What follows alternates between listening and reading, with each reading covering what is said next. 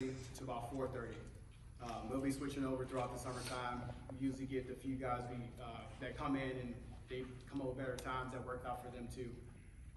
But I just want to echo a couple of different things he said, how important lifting is. So a quick story, August 25th, 2007, sitting on the goal line, 4th and goal, we're playing the Ridgeway Roadrunners, #1 team in the state of Tennessee. So running back opens up the middle, I meet him at the goal line, hit him, drives me in the end zone, right? So not only did I not make the tackle, I go home, my mom reports the game, to televise the game. My baby's on TV, you know. So I'm watching the game, and what the commentator said stuck with me 15 years later. Senior free safety Kevin Jones wasn't tough enough to make that tackle. It's because I wasn't in the weight room like I was supposed to. That's a true story. If I'd have gotten in the weight room in the off season, I might have made the tackle, I might not have. But there's one thing that I have to live with now for a long time. Effort. Effort is something that controls you guys. I'm talking to just our players. No matter what any of us say to you, you don't have to do none of this, right? You don't have to lift. You don't have to eat healthy. You don't have to come to practice. You don't have to do any of that.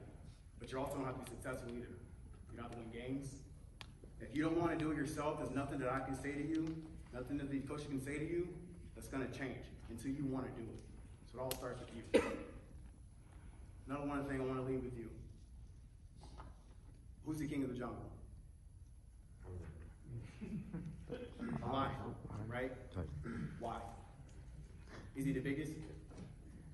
Is he the fastest? Is he the smartest? It's the mentality. That's why he's the king of the jungle. When an elephant sees a lion, he thinks run. When a lion sees an elephant, he thinks lunch. Next season's gonna go one of two ways. We're gonna walk this conference like we're the king of the jungle, or we're gonna walk the conference like we don't give a damn who is the king of the jungle. And it all starts with y'all. Change your mentality of the way you think. Winning is a mentality. Losing is a mentality.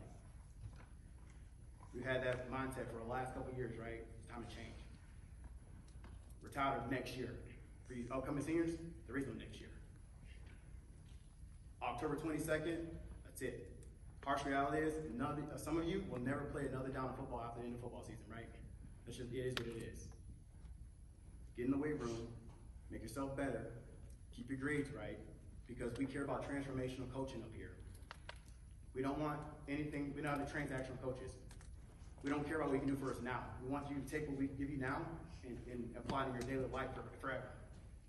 Discipline and sacrifice. All the greatest things take discipline and sacrifice. Your daily jobs as adults.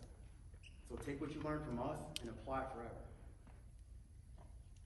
Anybody got any questions about the weightlifting program?